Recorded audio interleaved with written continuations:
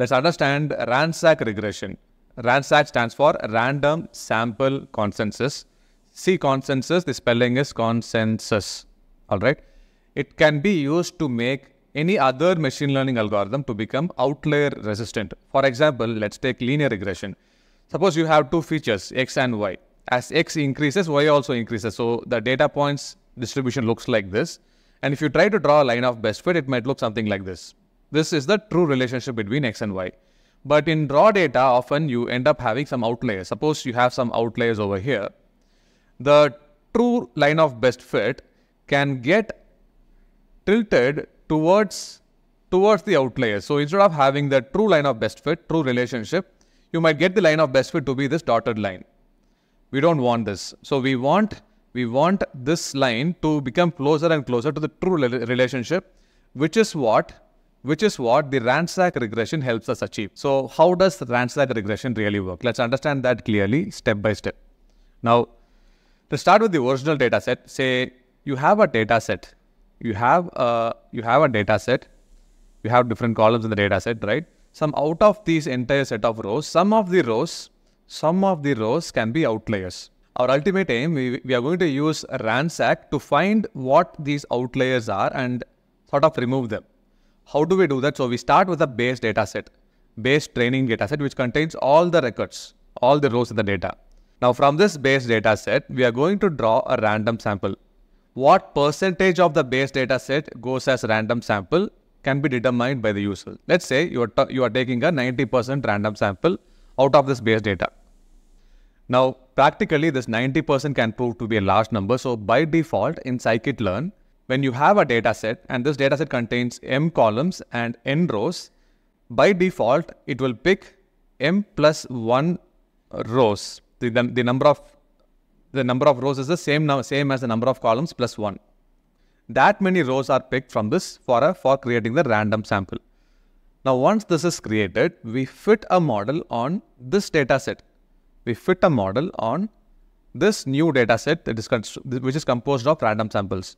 Now, the thing is, since the random sample contains lesser number of observations, the chance or the number of outliers that will occur in this data set will be considerably lower than the original training data set. So the chances are the line of fit inches more closer towards the truth line. For example, in this line, instead of having this kind of a line, you might end up getting a line that is slightly closer towards the truth line. Now see here, the orange line we have here is the line of best fit for the smaller random data set. This is more closer towards the truth line, which is the white line over here. Now, once this is done, we want to find the outliers and remove them. How do we find them? The outliers are the data points that's having a very large error.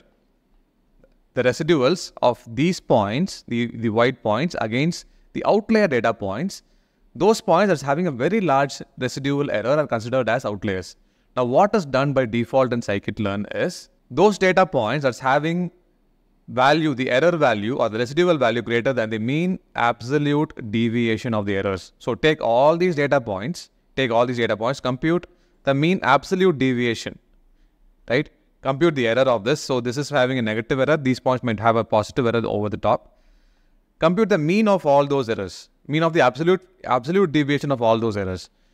Any data point that is having a greater error than the mean absolute deviation, those data points are removed. That is the default behavior in scikit-learn. However, you can set your own threshold. Now, once the outlier data points are identified, they are removed from the training data set and we create a new training data set that is devoid of the outliers that we have identified. Now, the next step, we go back and start again from step 2, where we again draw a random sample, this time D1 perhaps for the second iteration, and we will fit a new regression model again and find the line of best fit. Now this time, since the chance of outliers occurring is lesser than the previous time, the chances are this line, that's for the second iteration, this line might slightly inch closer towards the true relationship line. So we keep repeating all these steps until n number of times, which is by default 100 times in scikit-learn, or the coefficients of the line of best fit does not change beyond a certain number.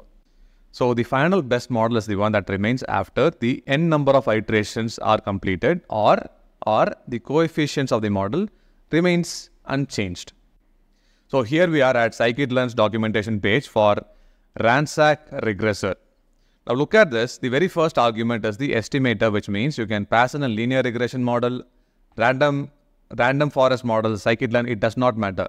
As long as it is a scikit-learn model, you can pass that as an input here. Besides this, two other inputs matter, which is the minimum number of samples for the random samples that we will be drawing.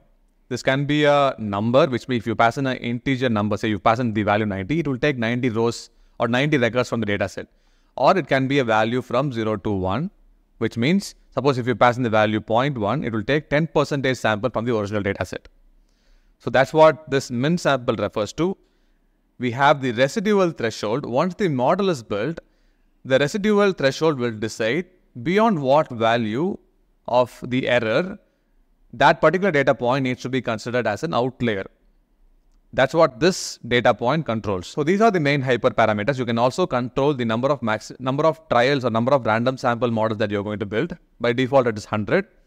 You can also control the loss function that you can use. Now let's see the code of how to build the model. We are importing RANSAC Regressor here, first step.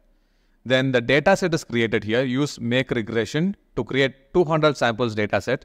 So this is created here. You can use this on any of your real world data set also. The process remains the same. Pass RANSAC Regressor to this, set a random state. Everything is kept as default settings.